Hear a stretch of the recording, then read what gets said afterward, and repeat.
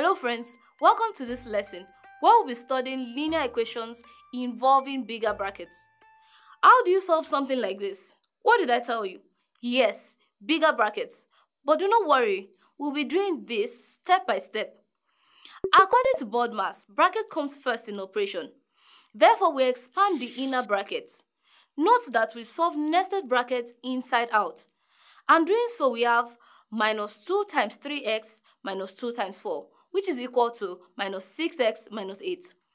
The equation becomes 2 bracket open 5x minus 6x minus 8 bracket closed plus 6 equals 16 minus 9x. Let's proceed to the next stage, which is to open the bigger bracket.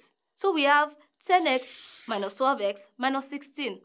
The equation becomes 10x minus 12x minus 16 plus 6, which is equal to 16 minus 9x. Simplifying the left-hand side, we get minus 2x minus 10 equals 16 minus 9x. Then we move on to bring all the like terms to one side of the equality sign.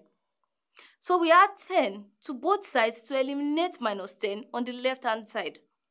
This gives minus 2x equals 16 minus 9x plus 10. Rearranging the terms and solving further, the equation becomes minus 2x equals 26 minus 9x. Next, we add 9x to both sides to eliminate minus 9x from the right-hand side, and then solve further. This gives 7x equals 26. What do we do at this point? Yes, we divide both sides by the coefficient of x, which is 7. Therefore, x equals 26 over 7, which is the same as 3 whole number 5 over 7.